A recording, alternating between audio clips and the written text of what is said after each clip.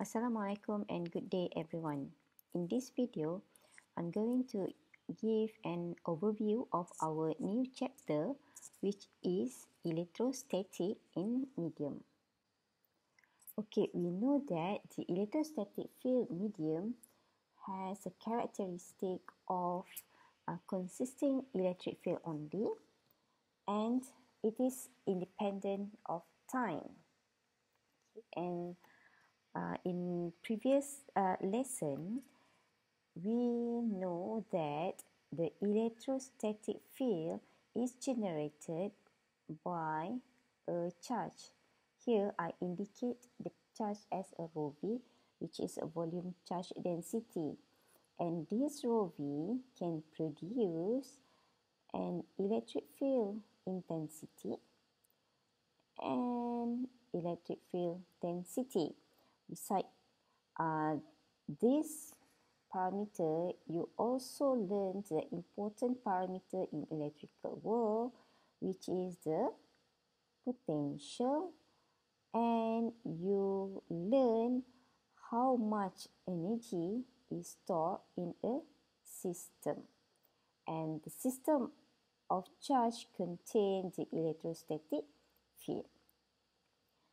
This all element that we talked before is related to a medium. And in the previous chapter, the medium that we consider is a free space medium. So the permittivity of free space is epsilon naught. But in reality, we have another medium. Okay, in general, we do have a medium which is a conductor, semiconductor, and dielectric. Okay, so in this chapter, we are going to look at the conductor and the dielectric material. We didn't cover the semiconductor material in this course because we assume that you will learn more about semiconductor in electronic subject. So now, how can we categorize a medium? Okay, to categorize a medium, the main principle is you need to have three things. Okay, the first one is the material itself, so or the medium itself. Okay, so one is the medium. Okay, the second one is the applied field.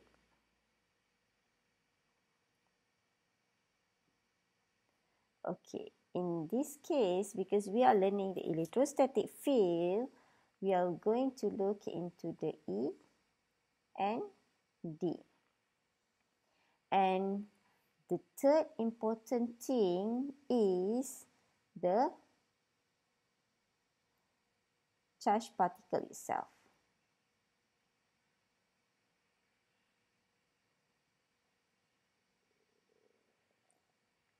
Our rho V.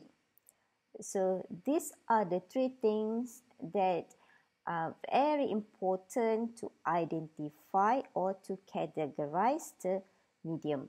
Okay, for example, if this charge is moving due to the applied field, we will say the medium is a conductor. But if this charge is static, even though we give the field, then we can say that this medium is dielectric. So from here, you need to remember that these three things is important to identify the medium in this electrostatic area. Okay, the content for the electrostatic in medium is divided into four. The first one is current.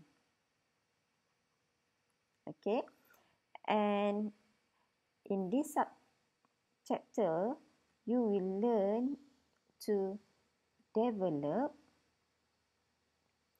three models or equation of current.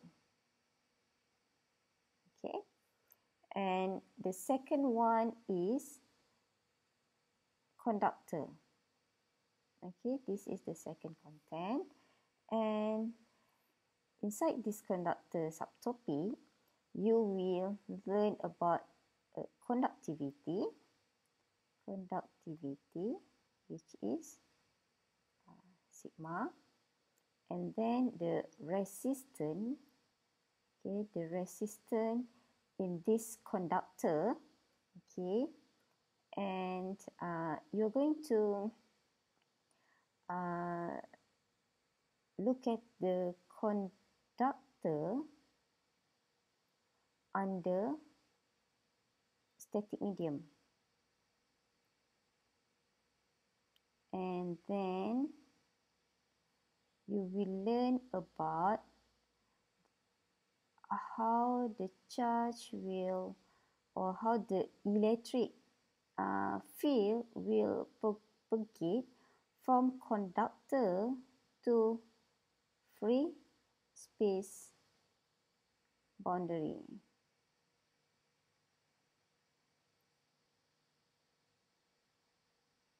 Okay. So the third one, if you have conductor, then another one is dielectric. Okay, this is another subtopic. And under this subtopic, you will learn about dielectric under static condition. And the second one is you're going to investigate how the electric field propagate, okay, from one dielectric to another dielectric medium. Okay, so you have the current, conductor, dielectric. The last one, we will look into the application of this knowledge, and the application of this need to have a scenario where it can consist of a free space, dielectric, and conductor at the same time. So in that case, we will look into the capacitor, since capacitor can have those elements or various mediums at one time. So this is the overall subchapter that we'll cover in this topic. So that's all for this video. Thank you.